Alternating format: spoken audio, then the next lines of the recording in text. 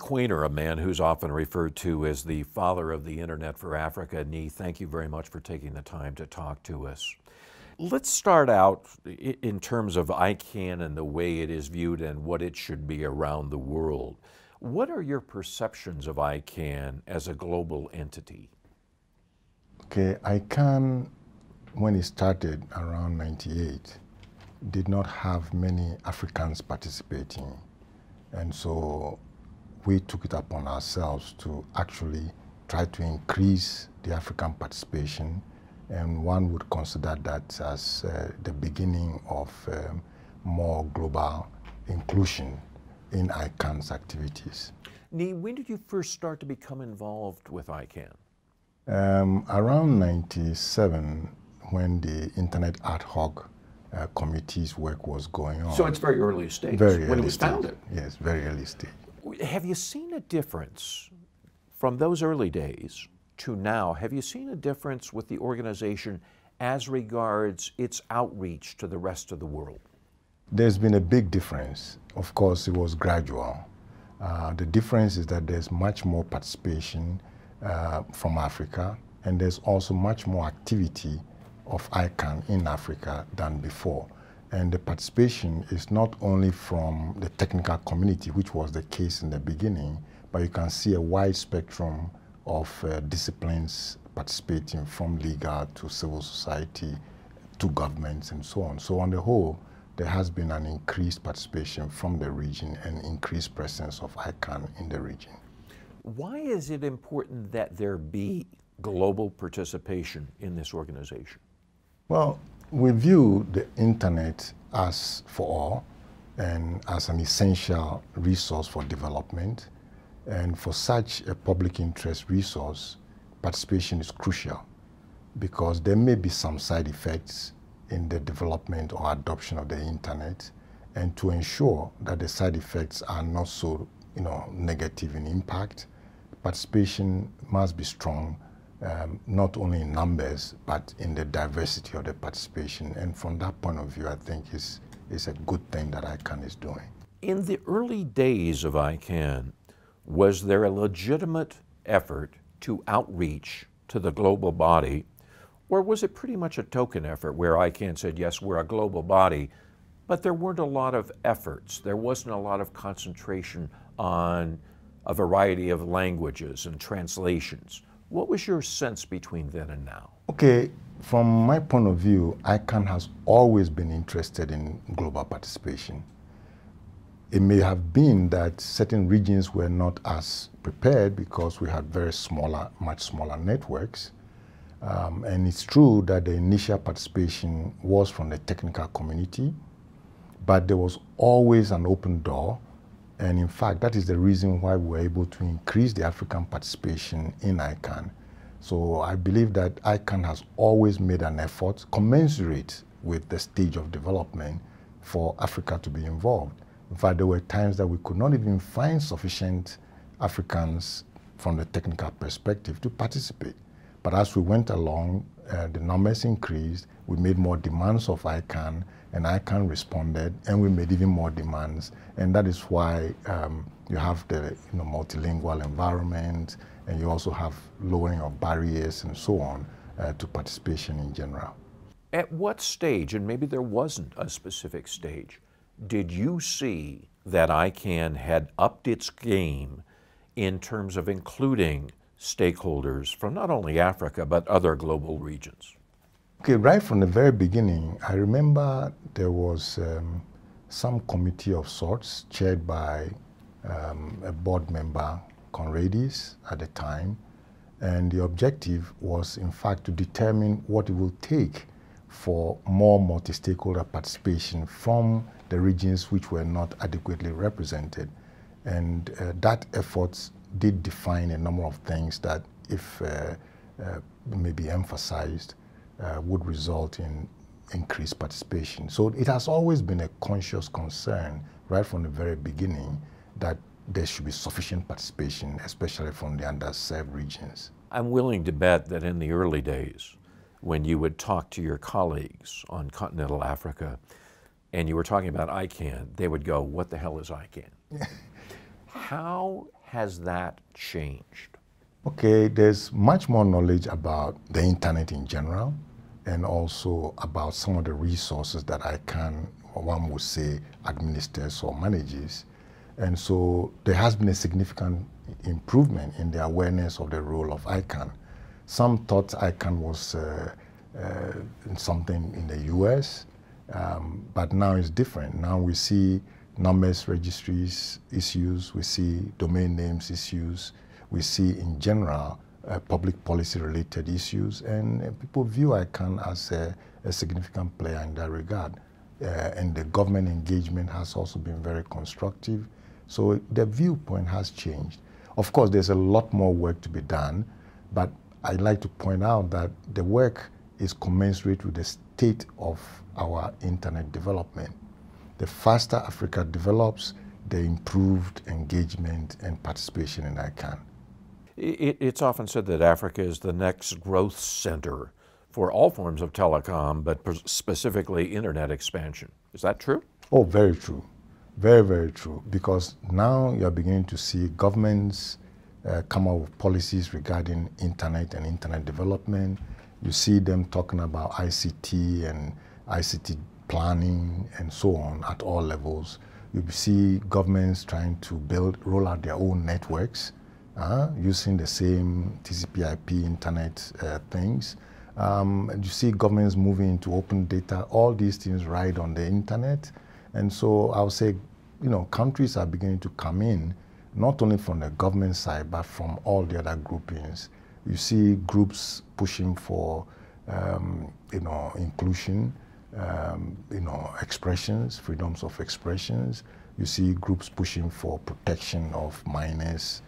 All different types of stakeholders. All. Now it's very wide open, and I think that's a good thing. Nii, does anything specific have to happen to increase the involvement to an even greater level?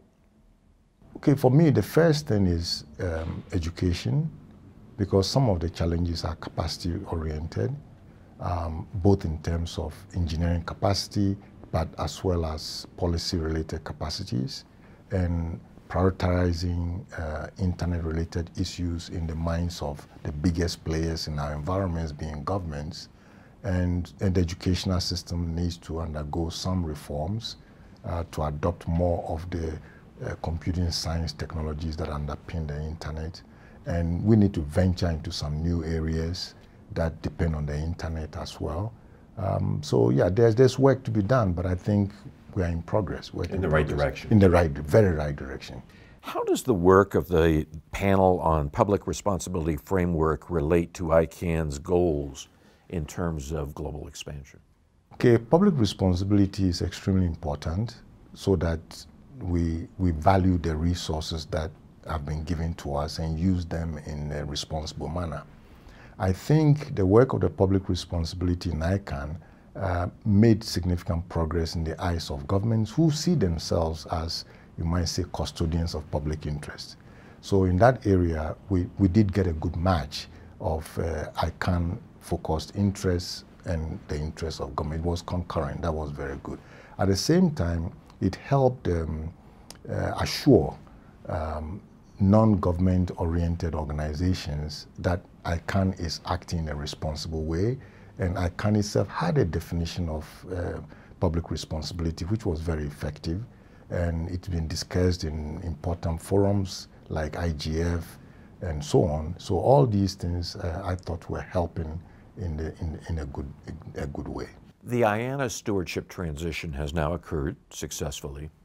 Did you notice a difference? Was there a lot of discussion, resentment, argument about the U.S. unique role in ICANN before the stewardship was accomplished? And if so, how has that changed now that the stewardship has occurred? Okay, prior to the transition, at least in the African context, I recall that around 2011 there was a meeting in Senegal, and ministers in Dakar, they issued a communique asking for more inclusion in general in a variety of different ways. That was an indication that something was not right, in the sense that governments from Africa were asking for more involvement. I know that it was underpinned by the US being perceived as a sole oversight. And it also occurred in many other international forums that I had been working at.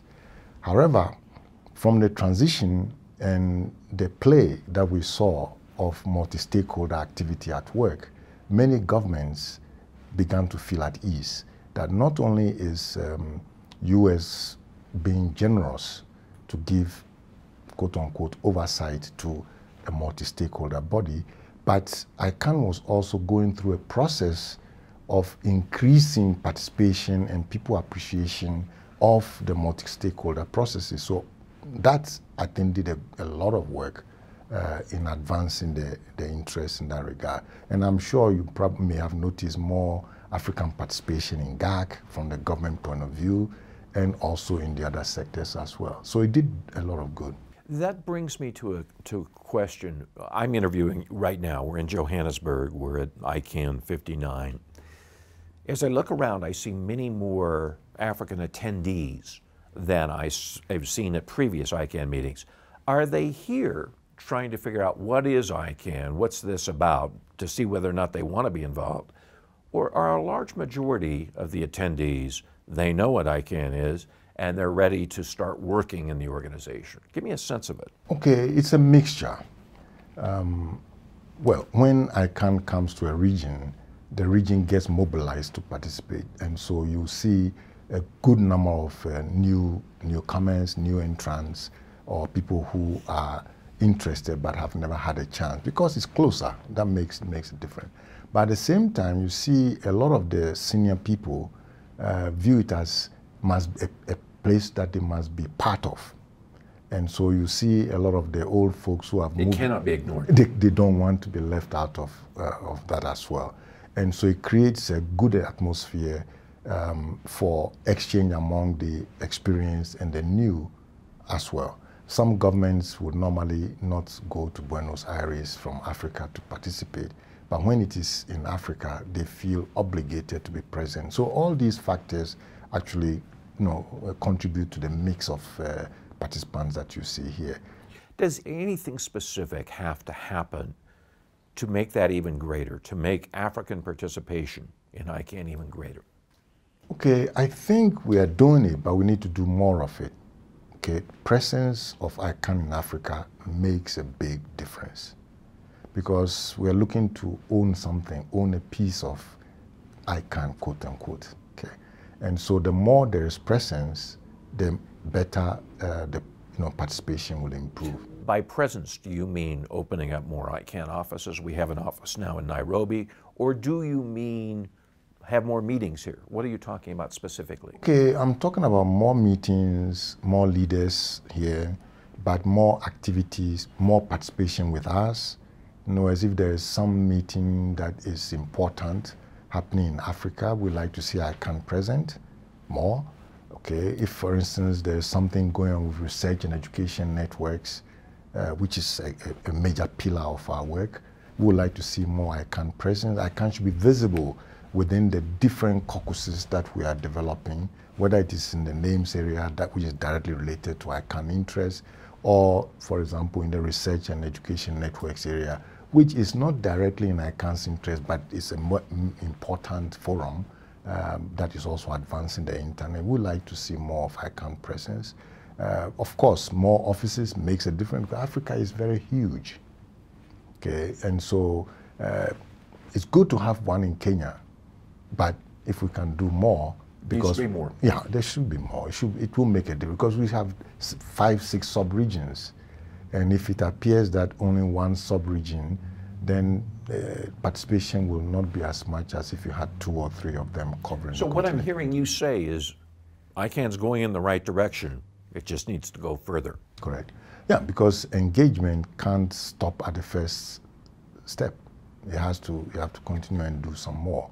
You have to communicate. ICANN has to communicate that it is genuinely reaching out, okay, both to governments and to different geographies and to different communities, and I think that helps.